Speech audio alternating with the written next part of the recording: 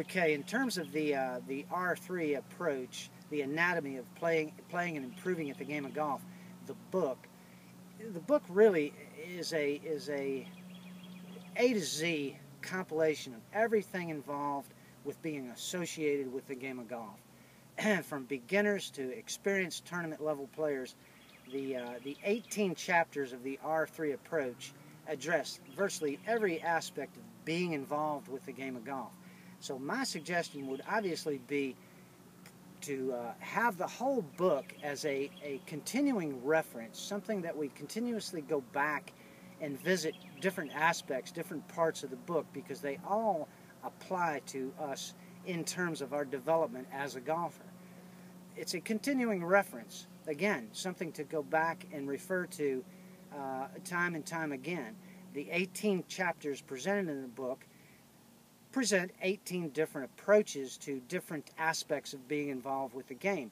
So on one hand, where one particular chapter would be very appropriate or relevant to us based on a particular problem that we might be having with the game, understanding that having all 18 chapters blended together in a holistic fashion is truly what's necessary in order for us to have that continued process of development.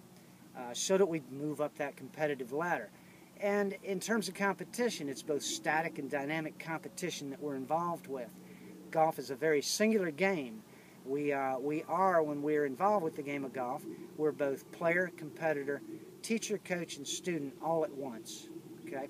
So when we compete, it's really ourselves that we're competing against. That's static competition. These kinds of thoughts and ideas and concepts are outlined within the R3 approach. So, taking it from Chapter 1 all the way through to Chapter 18, we will continue to refer to these different aspects or approaches, philosophies, if you will, as far as what we need to kind of know about and be associated with when it comes to improving our game. Hey, it's a lot of fun. Again, it's meant to tee up our approach to improving the game.